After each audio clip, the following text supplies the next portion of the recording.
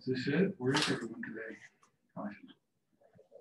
I called off 3:54. Was that the mistake? Is everyone went home?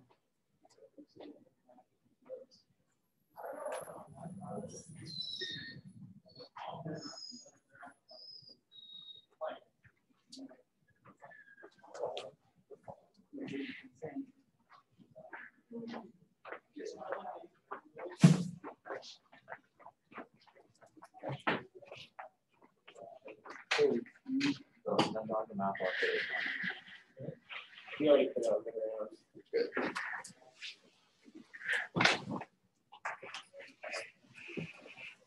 what?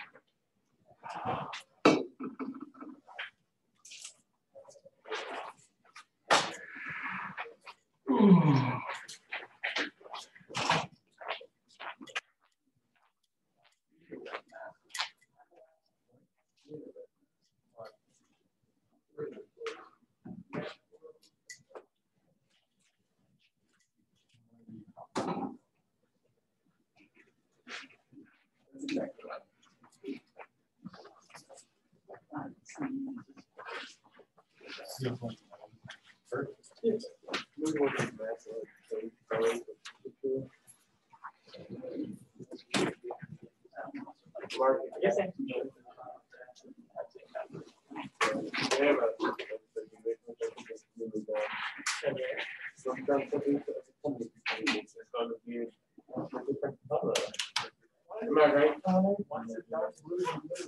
Oh yeah, we did not. We didn't really take notes.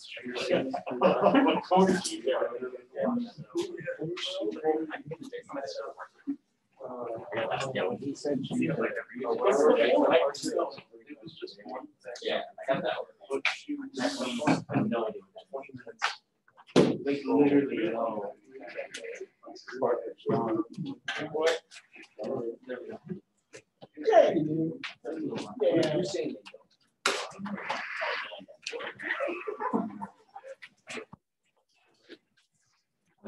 What happened? How does it look? I don't think so.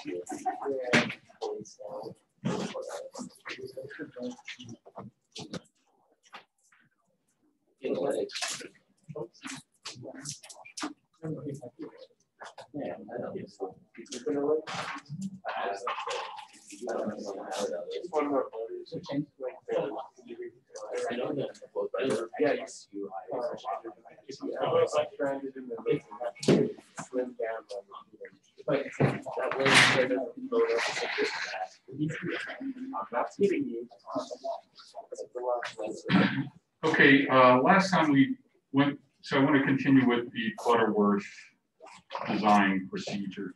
So last time we looked at how to design a Butterworth filter. Really the only design parameter there is the order of the filter. The fifth order filter, we have 5 poles on a circle in the left half plane, and then the angular spacing between the poles is the same. The design is actually pretty simple for the Butterworth low pass filter. And you could do it by placing the poles on the circle, or we ended by saying, okay, for a normalized Butterworth filter, you can actually find the pole locations. They're tabulated. They're here in the book. You'll find them on the internet. They're in almost every textbook on filter design. So that's a little easy. Just look up the pole location in the textbook. We'll go through that process today. We've done a third order kind of coming up with the transfer function. The other part of it is actually coming up with the circuit implementation. And so that's what I want to talk about today. We'll also look at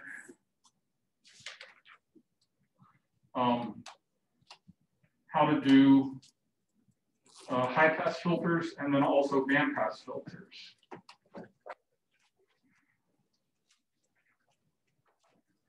So I'm going to start with a particular circuit.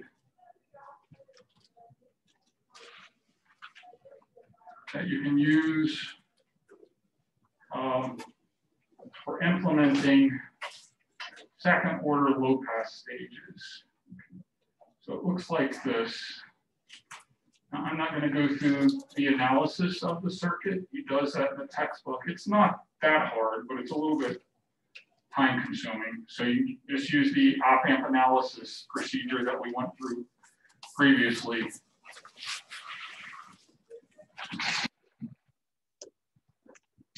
So this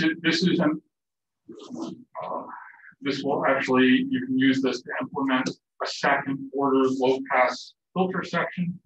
It's called a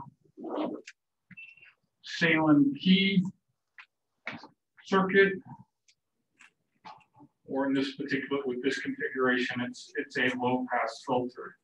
So if you swap the resistors and the capacitors, you get a high pass filter. The transfer function, which is what we're interested in, is 1 over R1, R2, C1, C2 over S squared plus 1 over C1, 1 over R1 plus 1 over R2, S, and then the same term that's in the numerator appears in the denominator. R2, C2, C1, C2. Now, this is a low pass filter. For a low pass filter, we could have an arbitrary gain in this. But this particular transfer function, if you evaluate it at low frequencies, at omega equal to 0, remember substituting j omega for s, but at omega equal to 0 equivalently s equal to 0, this would have a gain of 1. And at very high frequencies, you're going to have the s squared term dominate the denominator. So omega squared, it would have 40 dB decade per roll off. I mean, there's some classic second order configurations that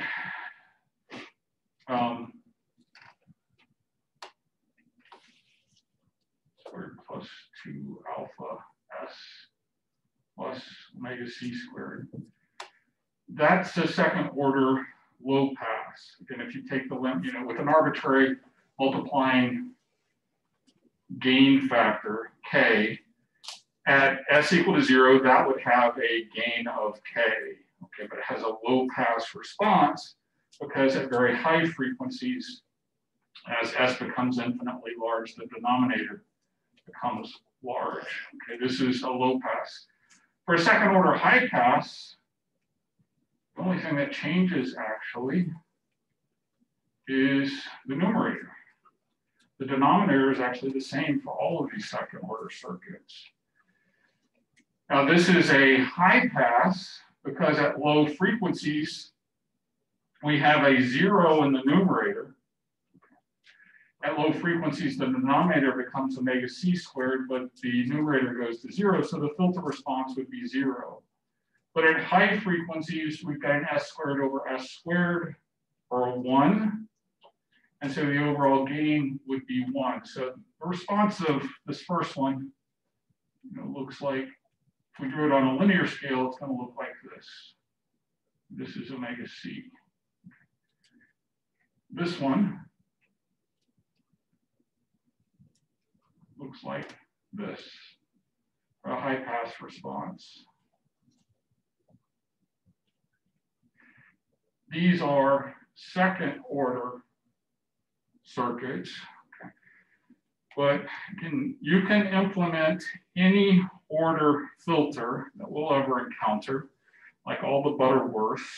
And a 10th order Butterworth is going to be 5 second order sections, right? We're going to combine the poles, and I'll show you how to do that. A 9th order Butterworth is going to have 4 second order sections and a single first order section. Okay. There's actually, we can also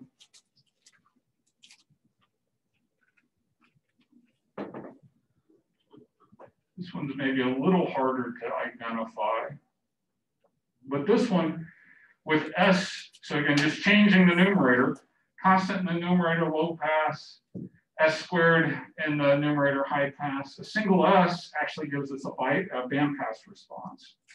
So if we let S be j omega c, then S squared is going to be minus omega c squared, and the omega c squared terms would cancel out in the denominator, and we're left with 2 alpha j omega c over 2 alpha j omega c, or 1. Actually, I put this k term in here, so the gain on these would actually be k instead of 1. Okay. And for the bandpass, it's going to look like this.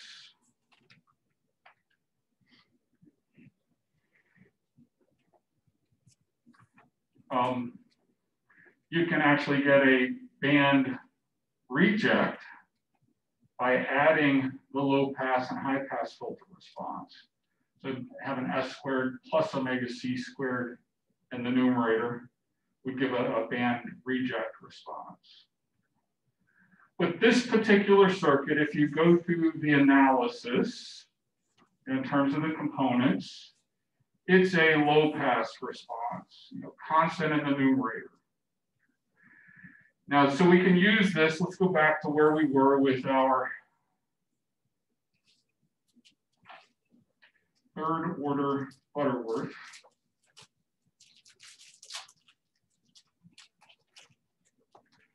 And this is where we ended on Wednesday. A third order Butterworth has a first order section.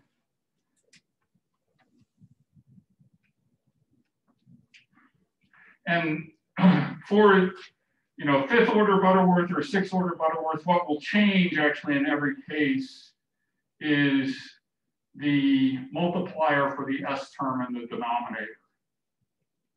All the second order sections look exactly like this. Actually have the same term in the numerator, S squared plus, this term depends on the angle of the pole. Okay, so the only difference between all of the second order sections is the coefficient multiplying the S in the denominator. So I forgot actually what frequency we were using. So I just said we're going to design for a cutoff frequency of 20,000 pi. So that would correspond to 10,000 hertz or 10 kilohertz. So the goal here is to come up with a low pass filter that has a cutoff frequency of 10 kilohertz. So we can use the Salem key circuit for the second order section,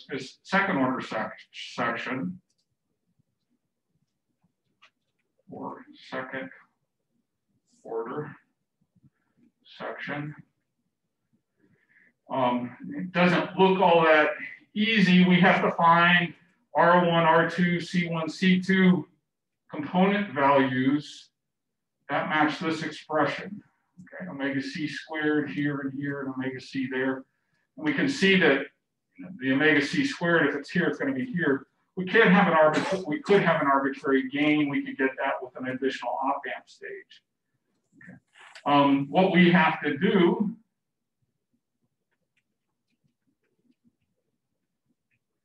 comparing our filter equations to our desired second order response, we see that we need this term to be equal to omega c, and we need 1 over R1, R2, C1, C2 to be omega c squared. Okay. So we've only got 2 equations here to satisfy, and then and omega c is known. That's the 20,000 pi. That's our cutoff frequency. Got 2 equations and 4 unknowns, R1, R2, C1, and C2. So you typically have some leeway here. Usually on the Salem key, we'll just set the 2 resistors equal to one another, let them be equal to R.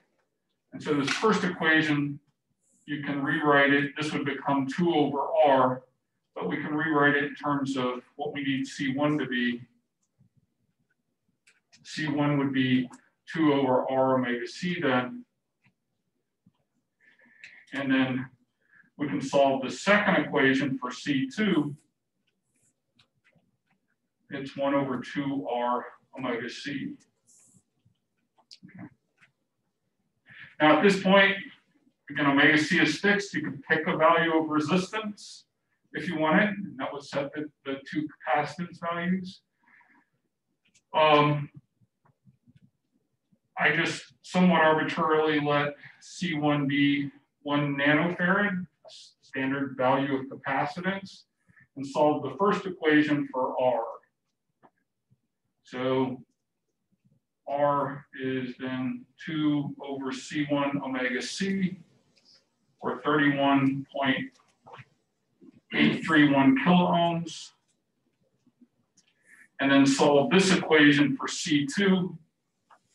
C2 turns out to be 0.25 nanofarads. Now, actually, you usually go back a little bit back and forth here. You know, I think the first value of capacitance I chose was like 10 microfarads. When I plugged that in, I got a 3 ohm resistor or something. You know, just a too small a resistance value. The resistances are going to affect the input impedance. We haven't really talked about that. But that resistance was too small, so I used a smaller value of capacitance. I'm sorry, of capacitance, so I get a larger value of resistance. So you play around here with your initial value of capacitance until you get reasonable resistance values. You know, typically something in the kiloohm range. So hopefully this design would take care of the second order section. The other thing we need is the first order section. We looked at first order active low pass circuits. Oh, I don't know, it was a couple weeks ago now, I think. The first order section use this particular circuit.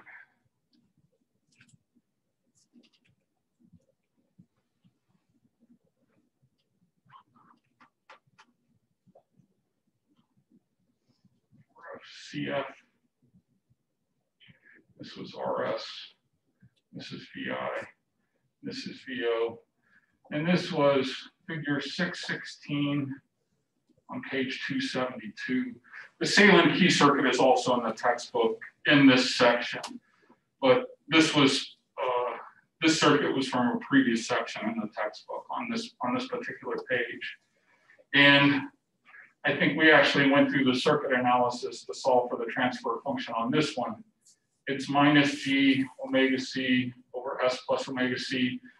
Again, for a first order filter, kind of the analysis is the same. At S equal to 0, this becomes 1. This is a low pass filter. First order high pass has just an S in the numerator, S over S plus omega C. There is no such thing as a first order band pass or a first order band reject. Well, I guess you could get them by adding and subtracting first order sections. And the parameters here are related to the circuit components. G here is the gain at DC, because again, with S equal to 0, this term becomes 1. So we can design for a particular gain here by letting the RF-RS ratio be whatever.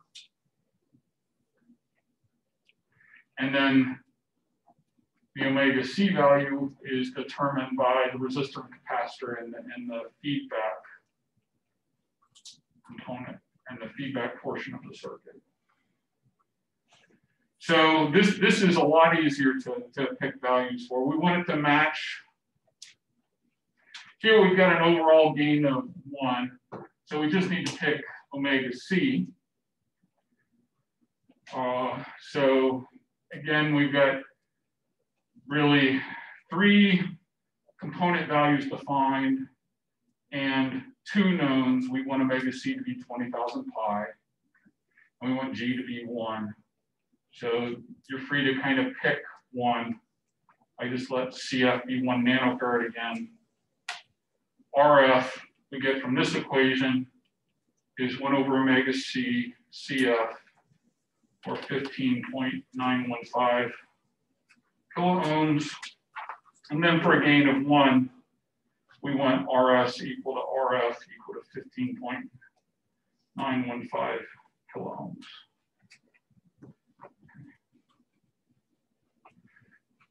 Now, there was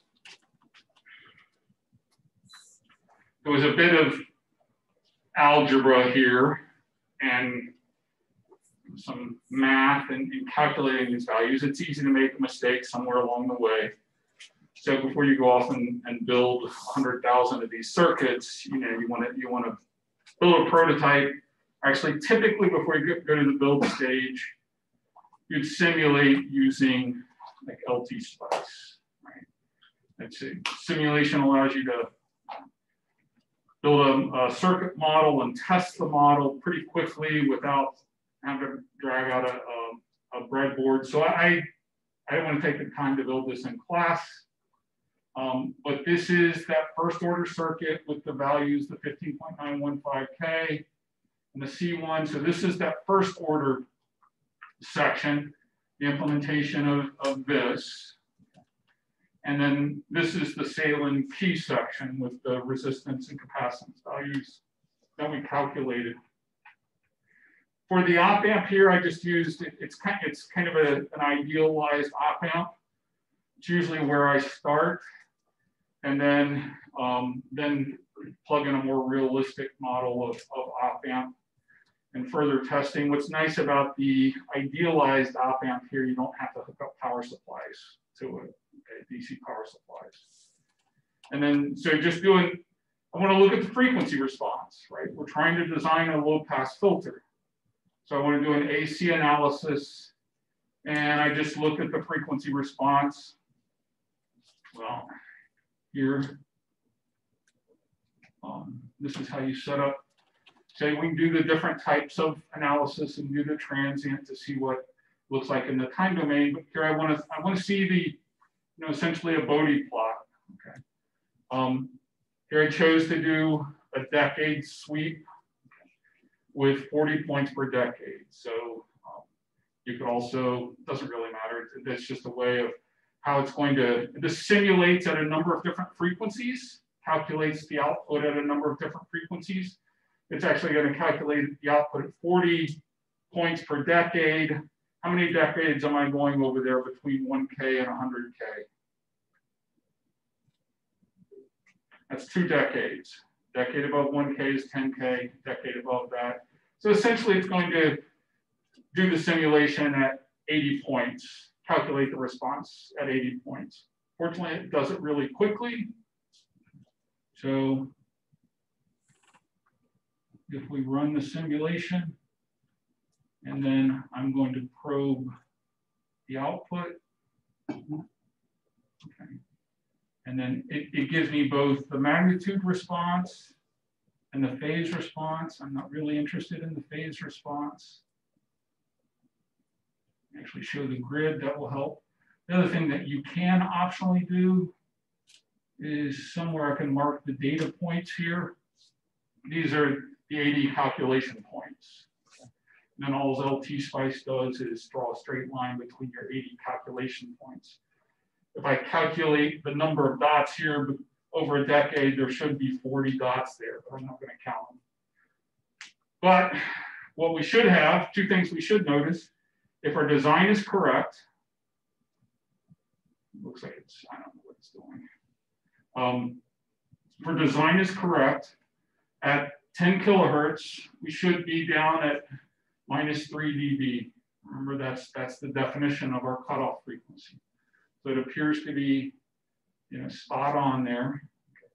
The other thing is, this is a 3rd order Butterworth, a 3rd order filter. So we should have 60 dB per decade roll off and the stop band. Now remember, with our idealized Butterworth filter, went to here and then 60 dB per roll, 60 dB per decade. But here's a decade, so this should be down at -60 dB. which it is. So pretty easy.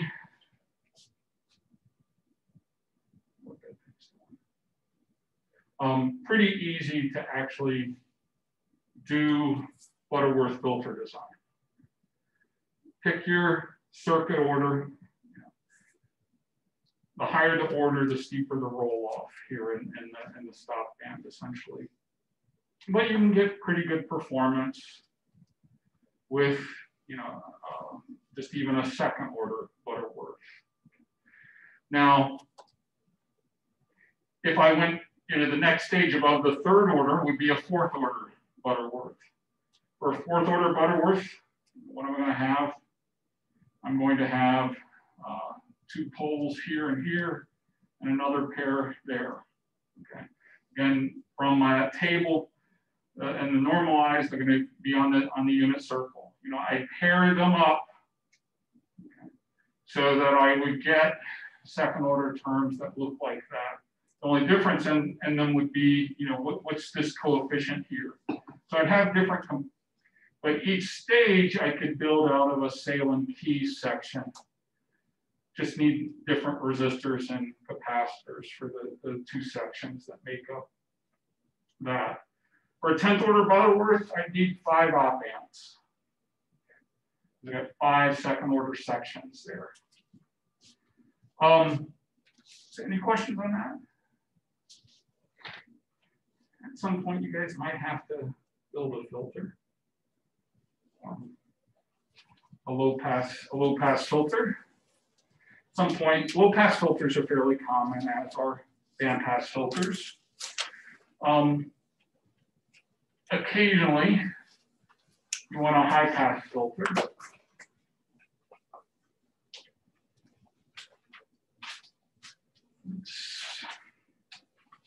So I'll just give you the steps here. Because we actually start with the low pass Butterworth and do what's called a low pass to high pass transformation. So we find the desired nth order normalized low pass filter by pole placement and then finding the angles, or just looking them up in the table 6-3, which was a table of all the angles there. So we end up with the SA here indicates that it's normalized. You end up with a transfer function, and it looks like this, e to the j theta I, where the theta I is just the angle of the different poles.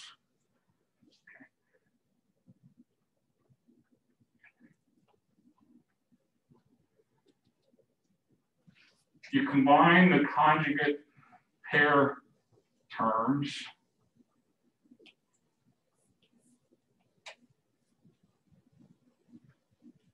So now I'm assuming n is even here. If n is odd, you would have a first order term, the pole at -1 that you'd pull out from the product.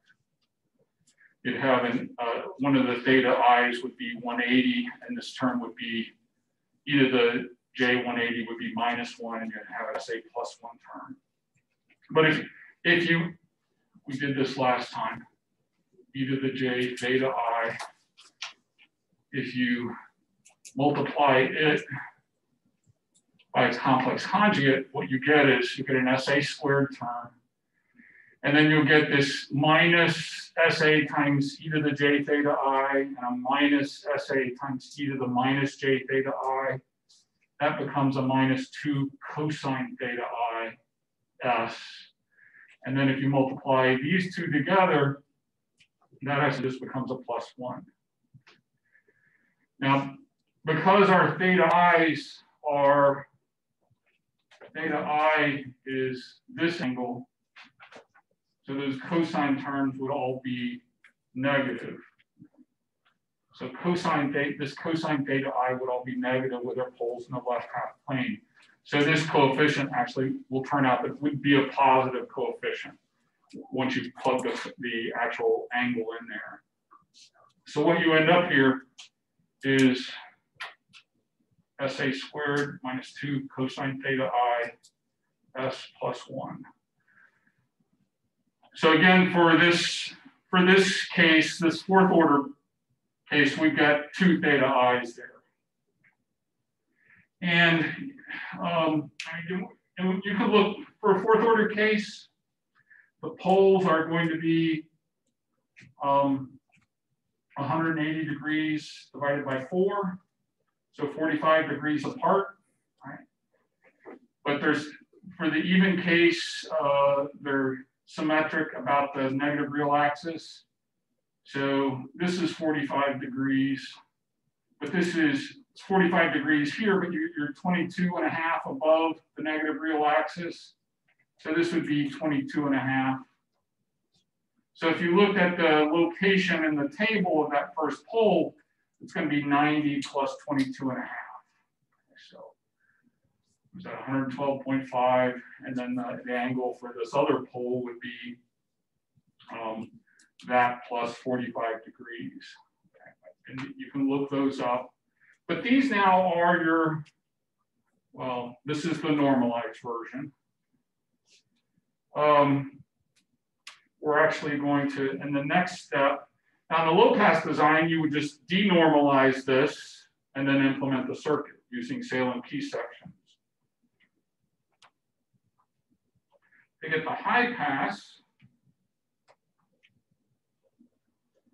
with low pass to high pass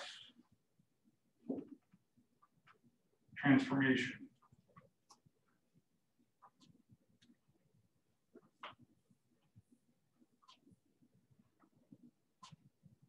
And I'll use an SB here in indicating this is still a normalized transfer function.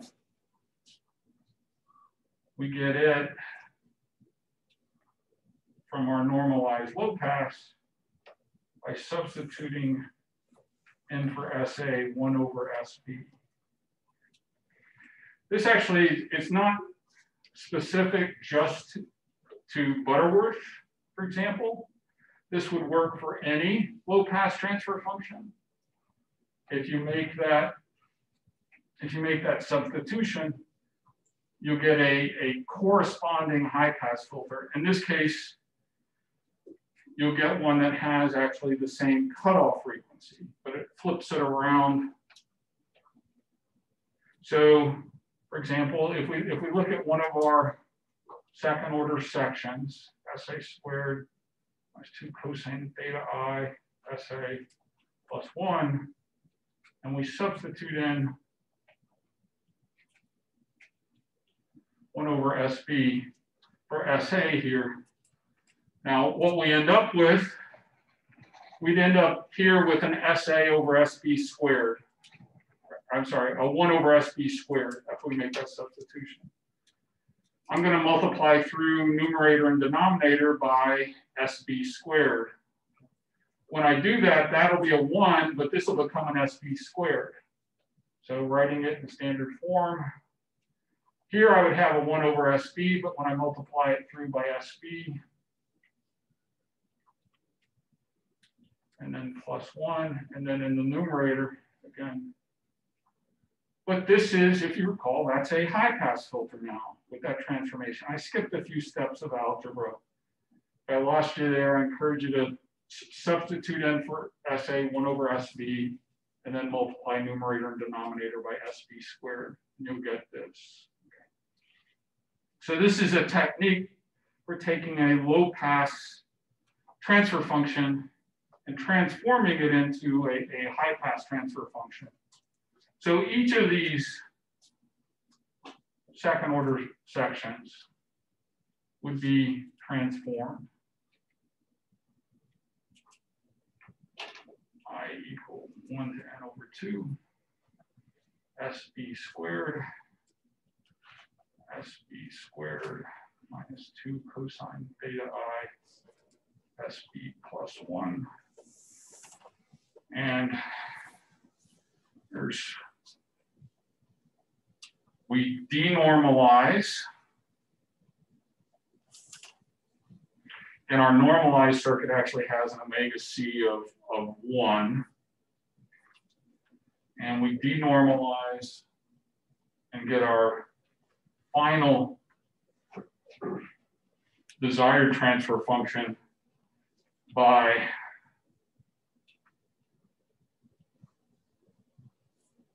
substituting S over omega C, N for SB, and then also multiplying by this constant in the front to keep it, then that will actually keep the gain the same.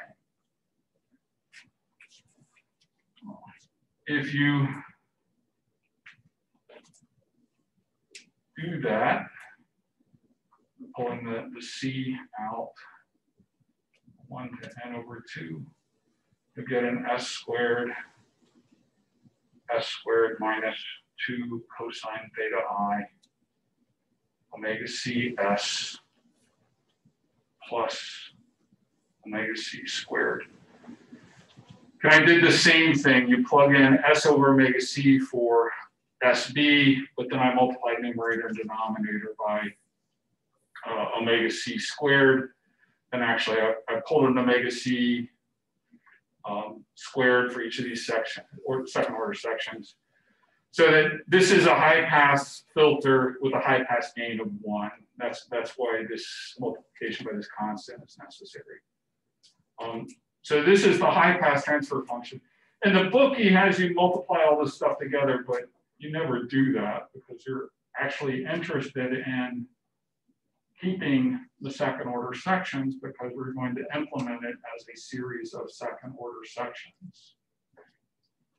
And that's the last step. Implement second order high pass sections using a high pass Salem key. There are other op-amp configurations that have classic names as well, in addition to Salem key with various advantages and disadvantages. The Salem key is a particularly nice one to use. And to get a high pass Salem key, you just swap the resistors and capacitors in the low pass Salem key to obtain high pass Salem key. Okay.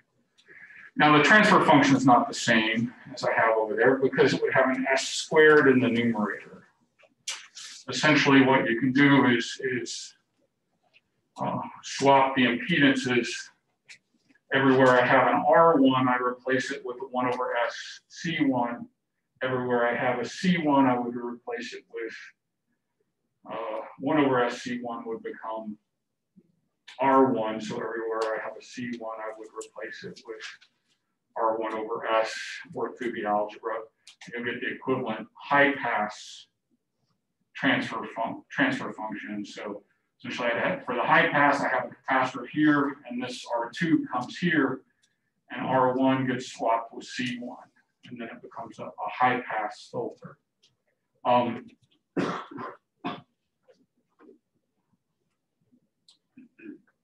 If you want to band pass Butterworth,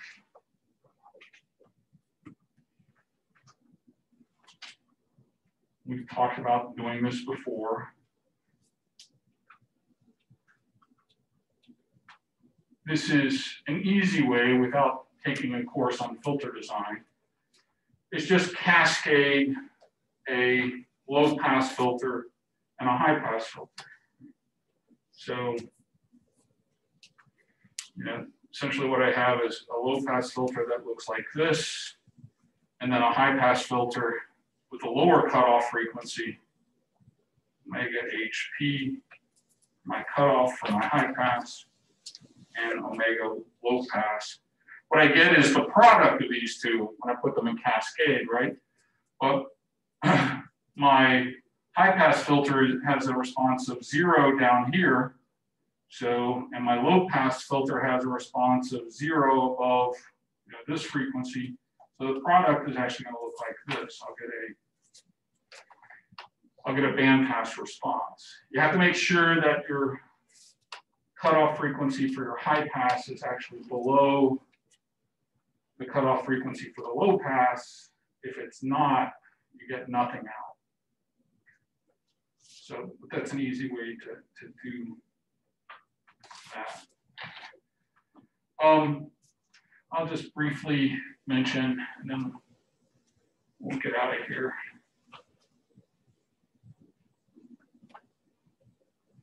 I showed, I think last week, a simulation of filtering a trumpet signal that had noise, and we used a low pass filter. Well, low pass filter actually isn't ideal for that trumpet signal, because the trumpet signal, it filtered out harmonics in the trumpet signal, so it didn't sound good. We looked at actually another case where there were 2 notes, and we used a cone filter, a band reject filter, essentially, that filtered out one of the notes and passed through the other one. Alternatively, especially in the presence of noise, you can use what's known as a resonator filter. It's kind of the inverse of a comb. If you remember the comb filter, we had zeros here on the axis and closely spaced. So it'd be like j omega 0, j2 omega 0, minus j omega 0, minus 2j omega 0. And this distance was minus alpha. And the response for that looked like, I'm just going to draw the one-sided response. But because of the 0 on the j omega axis,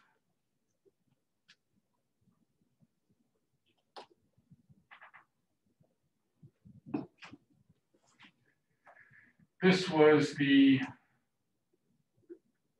comb filter magnitude response. So real and imaginary. So these are the poles and zeros. At first we looked at just a pole 0 pair, and that gave us a single band reject filter. And we could, by continuing this, we could get additional. It's called a comb because this kind of looks a little bit like the teeth of a comb, right? So the way to get a resonator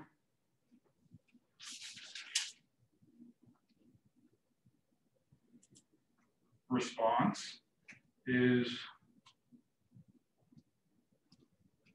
1 minus the comb response. So the comb response, now it would be a product. We've got zeros at j omega 0, and then the poles at minus alpha. Actually, we're doing integer multiples for k equal minus n to plus n. And we're skipping, you could put one at DC if you wanted one, but I'm just skipping that term. So this is the 0 at k omega, and then this is the poles at minus alpha and plus j k omega 0. And I'm letting k be positive and negative here. So we get the j omega 0 term. In this case, when k is equal to 1, and the minus j omega 0 term when k is equal to minus 1. So this would correspond to this picture with capital N is equal to 2. The resonator response is just 1 minus that. What the resonator would look like is this.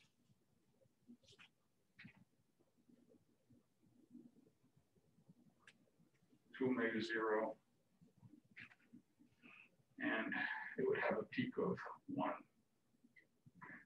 So you could set this up so it would pass for a periodic signal. It would pass the fundamental and the harmonics. These types of filters are a little bit unusual unless you're working, specifically with musical tones, things that may, or periodic signals that may involve harmonics. Much more frequently, we're interested in just in high pass or low pass or band pass filters or band reject. But these are, these are kind of interesting in terms of playing around with them and what you can do with musical tones. Okay, to finish out the chapter, we're going to talk about, on Monday, we'll talk about actually modulation. So, which is related to AM and FM radio, amplitude modulation and frequency modulation. And we should have a pretty good idea of how amplitude modulation works, at least theoretically, next week. And then we'll also look at sampling. So transitioning from analog signals into digital signals and digital signal processing. And I know those of you who are computer engineers are probably not taking digital signal processing this spring. Usually you can't because of your schedule. But I would encourage you to take it as an elective, perhaps next year, your senior year. There's a lot of programming. I think, in my opinion, it should probably be a required course actually for computer engineers. Yeah, I see you guys electrical. No programming. It's MATLAB programming. So I don't know if that's better or worse. But we do actually the intent is to do some real data processing with audio data there. We typically do, again, MATLAB programming. You could actually implement in C, but we don't. All right, have a good weekend. We're almost done. Oh, if you already looked at the 354 project, I changed it a little bit to have you use the LCD display. I meant to do that, but forgot to include it in the project description. So I just have you write out the brightness to the LCD display. So it's not that big of a change. How did you do it?